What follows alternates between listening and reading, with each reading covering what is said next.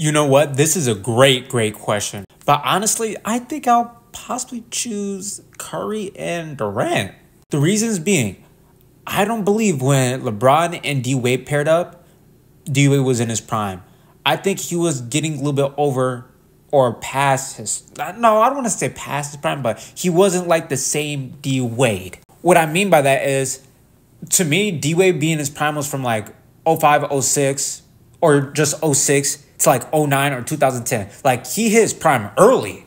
And it was amazing. Like, you guys remember those goldfish commercials? Like, come on now. But then again, Curry and Durant guarding prime LeBron or prime D-Wade? Like, I don't know. Like, but for some odd reason, I would choose Curry and KD duo because they were both like in their prime when they were playing against each other. Curry's still honestly in his prime.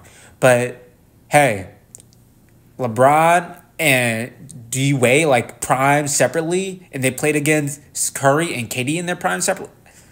I don't know.